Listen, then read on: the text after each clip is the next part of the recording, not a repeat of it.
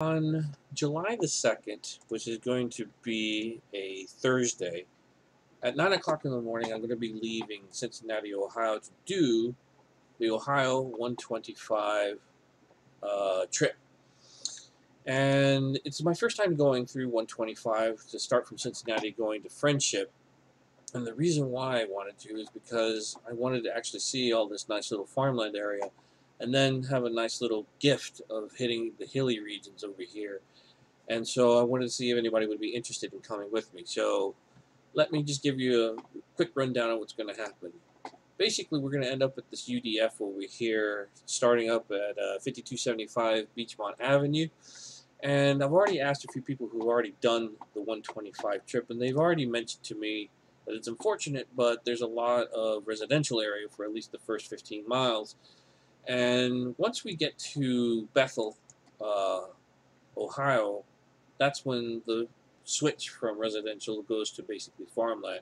And we're going to be able to enjoy that all the way until basically we reach to West Union, Ohio. And when we get to West Union, it already will be prevalent that we're going to be enjoying the view of the hills that are going to be coming up to us through 125. And normally, I'd like to take 125 all the way to Friendship, but I found out going through Ogo, which I always highly suggest for everyone to do, that unfortunately there's a road closure. So I created a spur, and that spur is going to take 125, and we're going to basically cross through 348 North, and that 348 North will enable us to go all the way up here, almost as if we were going to go to Otway, and then we're going to take 40 south. Now, I don't think you guys are going to mind this.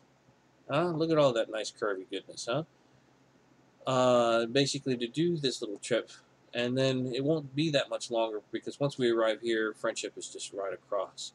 And from that point, that's where things are going to get interesting because we have multiple options to go back home from this point. You can choose to go 52, which is basically where we're going to be at all the way to Cincinnati. You can choose to obviously go back up 125 to go back to Cincinnati. Or I would like to go through 73.